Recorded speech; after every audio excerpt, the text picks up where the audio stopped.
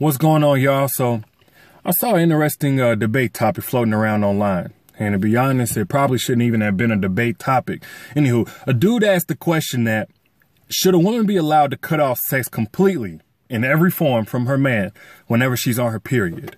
So hopefully for obvious reason, you see why I don't think this should even be a debate topic.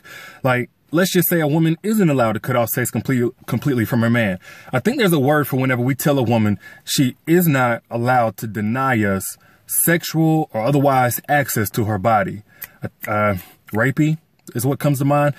But let's say that's drastic, that's extreme. The dude really, just didn't word his question correctly. It's the concept of compromise in a relationship that's confusing him because, yeah, we do expect some compromise in a relationship. All right. So speaking strictly as a man, yes, a woman should be able to give you some kind of sexual pleasure, some kind of sexual satisfaction, even if she's on her period. Fuck how she feels. But we're not speaking strictly as a man. We're speaking as a man who's in a relationship, as in a partnership with a woman who does have feelings, who does have moods, who does have comfort zones, who does have desires of her own that may be even heightened by giving you some kind of sexual satisfaction just for her to be unfulfilled. All right. So if a woman is just not compromising at all in any part of the relationship, in any aspect and making sure you good, that's a whole different conversation. But if she's selfless normally, if she normally makes sure you straight, you know what I mean? If she normally goes out her way, I think during her menstrual is a good time to allow her to be selfish with her body.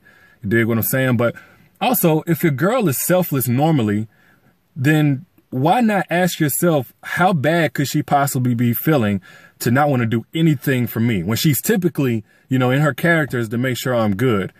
Like, we don't experience a menstrual, so we don't know what a woman is feeling. So we can't dictate and say that a woman should remain functional no matter what based on the fact that our dick is hard. Well, guess what? Her vagina is bleeding and there are other things going on. You dig what I'm saying? And I saw one dude in the comment section saying, well, shit, if my girl don't give me sex or something, she'll give me head and something, I'm cheating. One, I hope she leaves his ass. But two, that's also why I think it's a good idea for brothers to practice a little bit more self-control.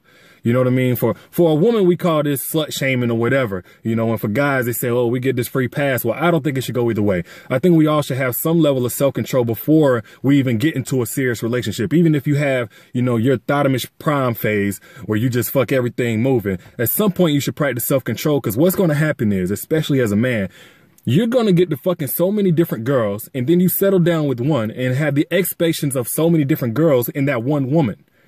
And then she's going to be in the wrong if she's not 7 girls, if she's not bionic, if she's not, just pussy on tap waiting for you to, get horny enough to ask her for sex. Then she's doing something wrong.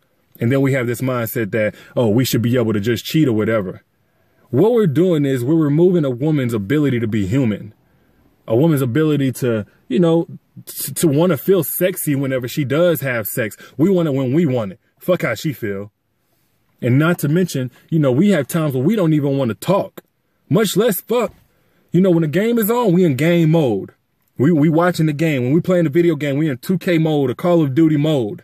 When we get off work, we're too tired to have long conversations or answer serious questions. We're in, We're in sleep mode. We're in rest mode. But when a woman has a biological design where she's really not in the mood to have sex or do anything sexual whatsoever, even if it's just a couple of minutes, we feel slighted. No, I think the first step should be asking yourself, what is it that has her feeling so bad that she doesn't want to do anything? And how can I ease that discomfort? How can I ease that discomfort even when there's not sex on the other side of it for me?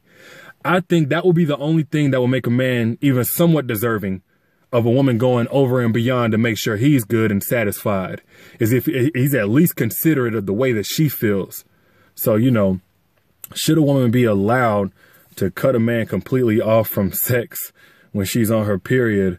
Yeah, absolutely. That's my answer. Y'all tell me what you think. Peace.